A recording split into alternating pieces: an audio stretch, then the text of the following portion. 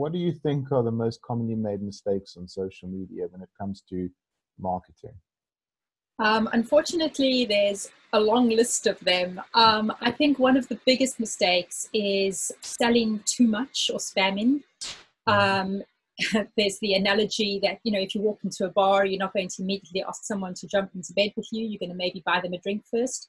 And that's the sort of thing you want to do with social media, is you want to engage people, you want to warm them up, you want to create interest. So I think selling too much and spamming is definitely one of the biggest problems. Inconsistency with the brand, as we've discussed before, is a huge problem. Not interacting with people who are engaging on your posts.